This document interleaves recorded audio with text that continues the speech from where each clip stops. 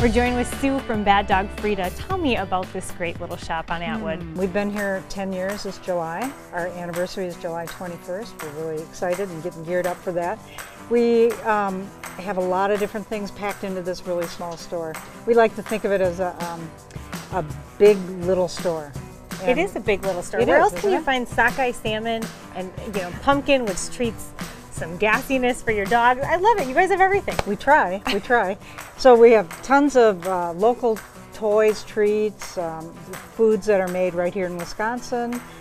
We have things that, all of our foods come from good places that we can trust them. We had several dogs and we thought there are things that we see other places when we're traveling that we don't see here. Why don't we have this here in Madison so people can get it right here? So that's why we started our store. Sue and Carmen have put together a great prize package for our Christmas in July. Tell us about that. We've got a wonderful big shrimpy bed. And the last dog bed you'll ever need because it'll last virtually forever. Oh, perfect. In addition to that, a big bag of Papa Shenka treats, which are these meat-based treats. It comes in a 32-ounce bag, so it's huge. Another bag of local treats from Vital Essentials that are going to be in there. And then a gift certificate as well as a toy stuffed hen.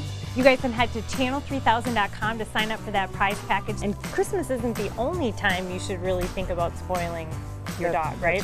Right. Birthdays, gotcha days. A lot of people don't even know the birthday of their pet. Cupcakes, birthday cakes, and then cookies, things that are really fun for the dog and having big celebrations. From Bad Dog Frida, I'm Emmy Fink, and you're buzzed into Madison.